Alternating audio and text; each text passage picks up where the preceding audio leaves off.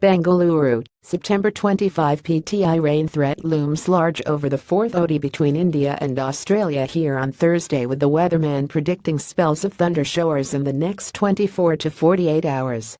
In the last 24 hours, many parts of the city had witnessed heavy rain, with the Met Department recording 54 millimeters of rainfall.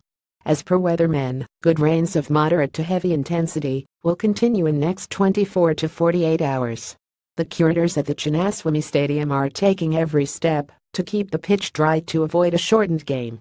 The stadium, however, has a contingent technology to deal with wet conditions.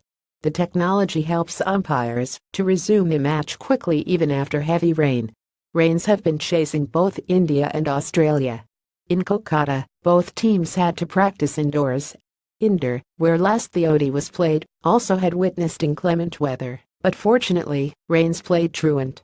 Rain also had interrupted the match at Chennai for 2 hours, which forced umpires to reduce the match to 21 overs. India have already taken an unassailable 30 lead in the fifth-match series with the victory in Indore yesterday. Upon their arrival later in the day, both teams are not expected to train.